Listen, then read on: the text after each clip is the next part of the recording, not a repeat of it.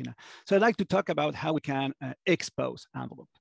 And over the years, we and others have found out that the virus does a very good job at keeping the infected cells, which is a factory produce thousands of infectious viral particles. It keeps it invisible to the immune system. And one way it does that is by keeping its envelope closed.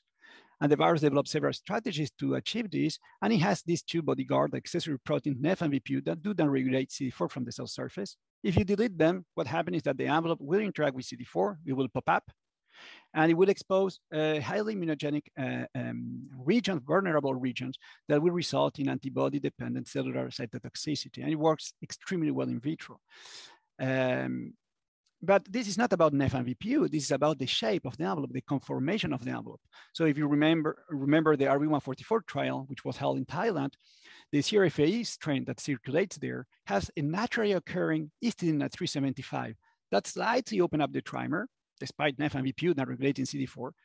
And we believe, at least, that this could have been linked to this ADCC activity associated with potentially protection. The problem is that we cannot put an histidine in every single virus, or we cannot delete NEF and VPU, but it will be in inhibitors of NEF and VPU will be certainly welcome. But what can we do is that we can use small CD4 mimetics, which were developed over the years, and to open up the trimer. They bind in the phenyl-43 cavity at the same place than CD4 interacts. They bind, pop up the trimer to expose actually this envelope to these vulnerable epitopes to the immune system. And we started working on this back in 2015. So it actually works extremely well, both in vitro, ex vivo, and I will show some data in vivo in humanized mice. But before that, I like to put something to explain this, which is it's not just magic. We put the mimetic, it pops up, and that's it. Now, we found out that the mimetics are good, they're strong, they open up the trimer, but not completely. It's just enough for the co-receptor binding site family of CD4-induced antibodies to bind. And upon binding of the co-receptor binding site, it further opens up the trimer. So another family of antibodies, which are also CD4-induced, recognize the cluster A completely hidden place of the envelope, which is actually beautifully conserved on all HIV strains. And that binding actually further opens up the trimer. And now it's able to engage with NK cells and actually kill the infected cells. We also find out actually that the Fc portion of these two families of antibodies, which are present in plasma from all infected individuals, are required to mediate the killing. So in other words, the mimetic alone doesn't work. We need a cocktail of antibodies that, luckily enough, is present in infected individuals. But the question we had is, okay, what is the conformation of the envelope that is stabilized by this cocktail of cluster A, co-receptor binding site, and small CD4 mimetic? So we went back to the work done by James Monroe and Walter Motes. I'm not gonna go into the detail, but happy to answer some technical question about how this is done. This is single molecular threat analysis. To give you an idea of the conformational landscape of the envelope. And in the unliganded trimer, the trimer samples what is called a state 1 conformation, a closed conformation, we transit to stage 2 and end up in stage 3. So together with Chen Monroe, we reported this experiment back in 2019. We repeat the experiment, we got the same data. This is always welcome when we repeat results after several years. And then we asked what happened when we add this mimetic. We saw a bump here and very high threat, suggesting that something here is changing, but it wasn't big. We add the mimetic together with the co-receptor binding site and not much change. But what happened was you add the full cocktail, the mimetic, co-receptor binding site, and cluster A. Hopefully you can appreciate that we have this fourth conformation, which we name state 2 because it's deriving from stage 2, and A for ADCC, because when you stabilize this conformation, plasma from infected individuals becomes suddenly extremely efficient at eliminating cells from ADCC. So how does it look? We did some low resolution cryo-EM with Isabelle Rouillet in Melbourne. Here, all what I can say, right, is that it's an asymmetric conformation. But if you compare it to the UL, the Subramanian cryo-EM that was done at the time with 82 inactivated viral particles from Jeff Lifson, we took the same viral particles, we add the cocktail, and I hope you can appreciate that we are opening up the trimer in this asymmetric conformation. And finally, the trimer is exposed in regions that normally doesn't want to. So, okay, I told you I'm not going to show it, but I told you that it works in vitro, works in vivo. Does it work in vivo? So we team up with Preeti Kumar at Yale, who has these amazing humanized mice with functional NK cells, so human NK cells, because it's an enokin for IL-15 from humans. And we ask what happened when we add our cocktail. Does it affect somehow the total DNA, right? It's not the best surrogate of as measure of a reservoir. I will come back to that in a second. But so mock-treated mice in red, when you provide the cocktail, actually the mimetic together with plasma from infected individuals, or the cocktail with co-receptor binding site and cluster A antibodies, you can see that this is a significant decrease in all tissues, but for the bone marrow. For a good reason, the mimetic didn't reach the bone marrow, and we went that by mass spec. Is this FC dependent? Well, what we did is that we deplete the NK cell from the mice, and the effect was gone. And we can actually quantify this decrease, how much is NK dependent. But I like to, is all described in this paper that was published last year. Actually, if you provide a cocktail, but with FC impaired antibodies, right, A3217B, but with the LALA mutation, you lose the effect. So this decrease in total DNA, integrated DNA, is actually FC dependent. But because, I mean, I'm not someone who actually knows really how to measure the reservoir, we thought that potentially times to viral rebound could be a good surrogate. So what we did is that we infected here with GRCSF, this human SRG15. We infect the mice, the virus goes up, provide ART. And then at the time of ART withdrawal, what we do is that we provide the cocktail. Actually, we provide every single component of the cocktail alone or in combination. If you provide the, and then we'll let it go and measure viral rebound. If you let if the cocktail is not complete, so the mock treated that in red, or if you provide the mimetic alone or the antibodies alone, but never the whole cocktail, the virus rebounds pretty much with the same efficiency very rapidly. But when you provide the right cocktail, we have a truly dramatic, I don't know if it's dramatic, but certainly significant delay in viral rebound. And this actually, of course, inversely correlate with the depletion of CD4 T cells. So what is very nice here is we have a long-term model, humanized mice, where we can do this kind of experiment. We need, of course, to improve the way how we provide the mimetic. We have more potent mimetics now. And there is a lot of things that we like to play with. For instance, CD8 T cell depletion. It was funny because if you deplete CD8 T cell here at this point, you get a very rapid viral rebound, really indicating that below a threshold, the CD8 start to play a role. And we are working on it. But to some extent, this is a cocktail. You need a mimetic or receptor binding site cluster A, and we love it because all infected individuals we look at have these two family of antibodies. But therapeutically, we were thinking whether rather than having these three components, we could make one, all in one. And we developed these hybrids. Here we put these the cluster A antibodies, hybrid with soluble CD4, the D1D2 domain, or with the co-receptor binding site to see as a proof of concept. And now we are moving to make conjugate with the new generation of small CD4 mimetics. So this is work that we did in collaboration with Marcine Pasquier, and this gives you an idea. The beauty of this is that the region that these antibodies are binding are extremely conserved because they are very important for trimer stability. Certainly this is true for the cluster A region. So as an example here, if I put all a co-receptor binding site 17B, what you see is that it doesn't bind infected cells. If you add soluble CD4, it will open up and it will bind a bit, but this hybrid that we made binds very efficiently. It binds pretty much to the same extent that 3BNC117, a very potent BNAB, which is in the clinic and that Michel Nusenfeld has working a lot on it. X5 is another co-receptor binding site antibodies, very same result. Soluble CD4 is able to open up and it works, but the hybrids do a good job. What is interesting though, is the cluster A antibodies.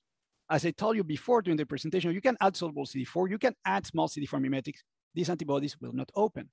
You normally need to add a mimetic or soluble CD4 together with co-receptor binding site. However, these hybrids immediately are able to bind to the same extent that 3BNC117, and this, of course, we can reproduce. We use primary CD4 T cell from several donors. Does it kill? This is what we are interested in the lab. And if you provide the antibody alone, nothing happens. If you to 17B, even though that soluble CD4 allows 17B to bind, 17B is not a good killer, but the hybrids are. And for N5x5, which is a cluster A, same answer. And actually, this is a pretty good level of killing in the assay that we are using, which is flow-based, and I can talk later about it. What is very nice, we developed a virus capture assay. Again, we reported this assay in 2019 in JVI, but overall, what you can see is that these CD4-induced antibodies that alone are unable to capture a viral particle, the first column, Of course, the co-receptor binding site, you add soluble CD4, they were able to capture to some extent. But the hybrids are able to catch viral particle immediately. And what was very, to some extent, surprising, A32, for instance, is the definition of a non-neutralizing antibody. Even in the presence of soluble CD4, it's unable to do anything. But these hybrids do neutralize, and their breadth is incredible because the cluster A region is absolutely conserved. How does it compare to the stage 2A cocktail, to the cocktail? So again, if you add the cluster A antibodies alone, there is no killing. You can add soluble CD4, choose wasting reagent, of course, it's not gonna kill. If you provide the cocktail, for which at this level of killing is what we got in the humanized mice with very significant delay in viral rebound. Again, I'm showing you some plasma from infected individuals. They don't kill if you face them to wild-type infected cells. But if you add the hybrid that we developed, this is a cluster A hybrid, they reach already the same level of the our cocktail. And in the presence of plasma, some have some specificity of antibodies present in plasma, further enhance the capacity of this hybrid to mediate killing. And actually, because of lack of time, I was told I have only 20 minutes. We have very exciting data in humanized mice, again, supporting NK function, that these hybrids are able to significantly decrease the size of the reservoir in an FC-dependent manner. And now we are moving to change this soluble CD4, which was kind of a proof of concept moiety, right, by this potent small CD4 mimetic. Just to tell you, it took us 5 years to find the lens between the soluble CD4 and the antibody, but now we got it. So some people, and sometimes actually Jean-Pierre tell me, but why do we need to develop all of this? Is non-neutralizing antibodies were described, right, to be able to affect and decrease infected cells in vivo. And this is some of the work is by this beautiful paper from that some of you may know, the Horwitz paper from Michel Nusenweig, using these non-neutralizing antibodies 246D, where they really show that actually these antibodies is able to clear infected cells in vivo. So what do we need to go and develop ways to open up the trimer if these non-neutralizing antibodies do the job immediately, right off the bat? So here, just taking some of the figure from Michel's work, you have 246D here. It's a CD4-induced GP41 antibody. He shows clearly compared to the control, if you provide this in humanized mice infected with this HIV-YU2, is able to decrease the amount of infected cells. Actually, if you provide the FC-competent 246D, the virus tries to escape from it, right? But if you put the GRLR, so it's unable to engage with FC gamma receptor, so cannot mediate FC-mediated effector function, so you can see there is no pressure. So clearly, these non-neutralizing antibodies in vivo in this model is able to put some pressure because the virus hates it. But if you take the time to go to Michel's paper, you go to supplemental figure 1, this virus is VPU minus.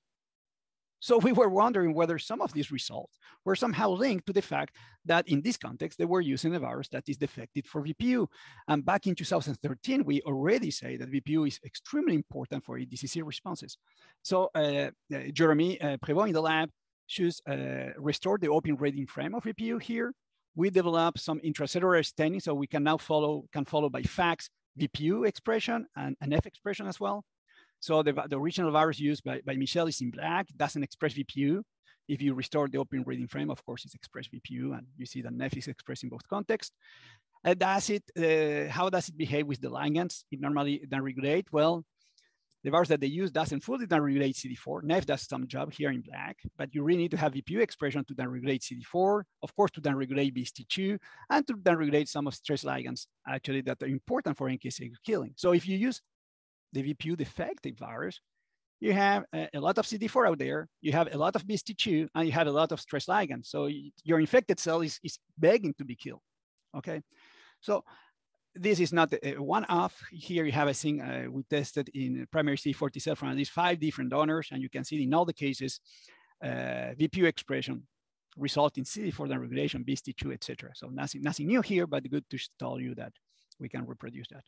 How does it impact envelope conformation? Well, if you use the VPU defective in black, you can see that, again, 246D is extremely well exposed, and some of this binding is decreased by VPU expression. Long story short, we try a panel of a lot of GP41 antibodies, and in all the cases is VPU dependent. That has a dramatic impact or very significant impact in FC gamma receptor, right? Of course, the VPU minus the infected cells are bound by the antibodies, which are able to recruit Fc gamma receptor. And this also, of course, decreasing very good killing, okay? But this killing is significantly decreased if you restore VPU expression. You can also talk, what about BNAbs? Because if VPU is not there in black, you have a lot of BST2 out there trapping viral particles. So you have a lot of envelope viral particles there. And actually you can see that the binding goes up, of course, in the VPU defective. If you restore VPU, binding will go down, Fc gamma receptor will go down, and ADCC will go down. To some extent, I will come back perhaps later to that, but I think it is very important to use fully replication competent infectious molecular clones. But what about virus, not chimeric virus? I don't know, primary viruses, right? Here we have a panel that we got from Beatrice Han. Of course, we have our controls, the NL4.3 and NL4.3 YU2 VPU minus. But in all the cases, you can see that the recognition by non-neutralizing antibodies and by BNAbs is, of course, VPU dependent, and this translates into killing. So what if we don't infect the cells ourselves? We take cells from patients, we reactivate ex vivo, we let the virus grow, and we see how well these ex vivo reactivated cells actually are recognized by 246D, right? Everything started with this antibody. Recognition is there. There is some binding, not good. Certainly less so than PGD121, but it's unable to really engage Fc gamma receptor 3A when you use cells from patients, from infected individuals, and certainly is unable to kill. So the question was, the standing question was, what happened in vivo in humanized mice? So we use, with Preeti Kumar, of course, we should reproduce the data that Michelle got, right? That if you infect here, with the virus will, and this is the same virus, Michelle sent it to us, the virus will replicate very efficiently in 246D treated mice. You have a significant impact in viral replication. But when you restore VPU, this difference is gone. Okay, but again, to some extent, don't get me wrong, there's nothing wrong about these non-neutralizing antibodies. We don't hate them. Here you have 246D. And just to prove that to you, we play in different flavors. We made 246D where we mutated the Fc gamma receptor function, GRR unable to mediate ADCC, the GasDALI very potent at mediating ADCC. VPU minus, you can see that if you mutate the Fc, it doesn't affect the recognition of VPU minus or VPU positive infected cells. Here we have a primary virus, and you can see how the recognition of these three antibodies, the same antibody, but three different flavors, is NEF, VPU, and NEF-VPU dependent. But what I care here is to bring the CD4 mimetic. Hopefully you can appreciate that you can use with a primary virus where the binding is not very good. You add the small CD4 mimetic, and you get the same level of binding that you normally get with an F minus U minus. This is important. We can use non-neutralizing antibodies. We can leverage their capacity to mediate some level of killing by opening up the trimer. Why? Because infected cells do express NF and VPU. So we need to open up. So what about killing? If you use the VPU negative, again, of course, you're going to have some killing, which is FC dependent because the GRR doesn't have any killing, and the GasDALI, the killing is better. But if you use a VPU positive virus, when we restore the open reading frame, you can see that there is no killing unless you push the GasDALI to some extent. But just not to repeat myself, again, the Chavi wild type, independently of the variant of the antibody you use, these cells are completely resistant to 246D, even if you present the GasDALI. But you can render them susceptible by adding small CD4 mimetic. So we believe small CD4 mimetic are a powerful tool to work with wild-type infected cells. We have data in vivo, and we have more potent mimetic that we're going to be describing soon, but they are, at least 10 times more potent than what I'm presenting you here. And on top of that, we're working with new cocktail of antibodies, which are more potent as well. If I still have time, and hopefully I do have some time, I'd like to work a little bit about an observation that we made, and I think is about affecting the shape of the envelope in a different way by using a different molecule, which is called temsavir, which is known as a conformational blocker, which is actually FDA approved. And this molecule is known not to open up the trimer. It is known to close up the trimer. And this work led by Walter Maltes and Joe Zodrowski. And this is an observation, and actually it was published as an observation. It's gonna be online very soon at InBio, because one of my students came to see me. So normally people, when you work with temsavir, just put the drug for 30 minutes and the envelope will close up. But in infected individuals, the drug is there for months actually, because these people are getting that from treatment for months. So I said, why don't we put the drug overnight? And the student in Milan got this observation that each time he did it, the GP120 was migrating slightly faster. And he was a bit, do I need to repeat? Yes, please do. And every time he did the experiment, it migrated faster. And also he observed that there is a decrease in cleavage. And as you know, envelope glycosylation and cleavage do affect envelope conformation. So we did a dose response. As you can see here, even a very low concentration of this temsavir, you have the effect on a fast migrating GP120, both in the cell lysate and in the supernatant. And if we went to even lower concentration, and we use here 2G12, which binds ligands in the outer domain, binds glycans in the outer domain, and at very, very low concentration of temsavir, we still have the effect. We use, of course, PGT151, beautiful surrogate. It actually binds the interface between the 120 and the 41, and all it binds only if the envelope is cleaved. And you can see that at a low concentration, the envelopes start to look differently because PGT151 is unable to bind efficiently because of the cleavage problem. So you have an envelope that is not fully cleaved, is not extremely well glycosylated. Does it affect something?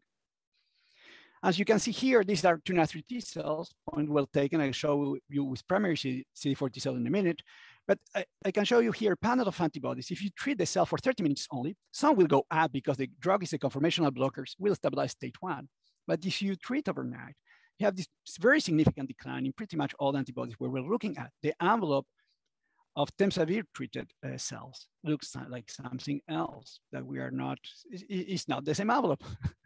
And you can see here how it looks if we put them all of them together. These are TUNA3 T cells, right? What about viral particle? Oh, sorry, just to try to tell you that this is specific.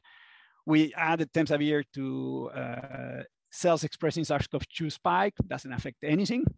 But the best control to do is to use the same envelope from HIV-1, GRFL, but with the S375 tryptophan mutation, which we know is resistant to temsavir, and then you lose the effect. So this is specific.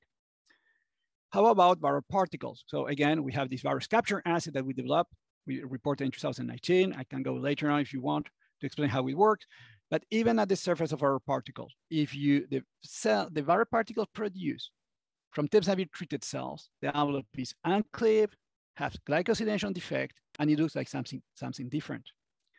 What about primary CD4 T cells? So here we took, I think, primary CD4 T cells from 7 different donors. And again, you can see that treated the infected cell with temsavir has a very significant impact, almost an antigenic shift of HIV-1 envelope. And actually, this affect the recognition. This, of course, will translate into a very, so the infected cells treated with temsavir become resistant to BNAB-mediated ADCC. It is important because the field is moving to immunotherapy, like in cancer, right? And temsavir treated individuals, this suggests that temsavir treated in the fostemsavir, people receiving fostemsavir is the drug that they are getting. The envelope will look like something else slightly different. And the immunotherapy that people are developing for people who are on the regular ART may not be as efficient in terms of treated individual. So there's a lot of things. They're very, very excited by this because the GP120 looks different when it's released. The envelope is you are inducing an antigenic shift of the HIV-1 envelope. So we are very excited by this. And I don't know how I did with time, but that was my last slide. I'd like to thank the people in the lab, mostly Jeremy, Jonathan, Nirman, and Marianne, who did most of the work I present today, collaborator, funding, and you for your attention. Thank you.